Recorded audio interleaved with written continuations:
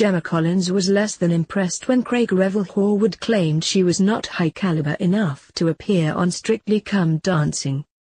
But now the GC has bounced back by reportedly landing a mega gig with Netflix hit prison drama, Orange is the New Black. The Queen of Memes has apparently wooed show bosses with her social media savvy ways, and they now want her to work on the series' own social campaigns.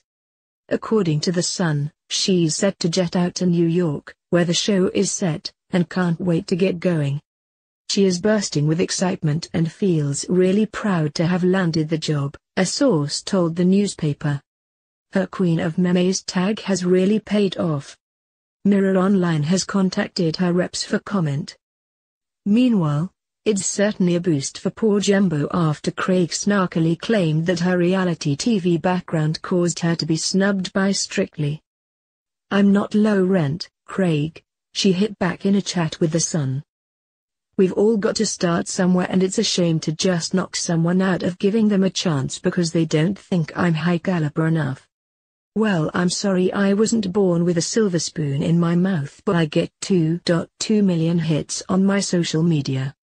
Gemma continued to suggest Craig was once the same level of class she was.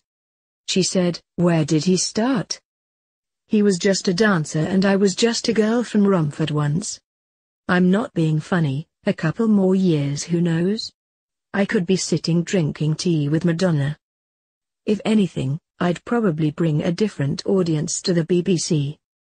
It'll be called the BGC by the time I've finished with rumboing it up."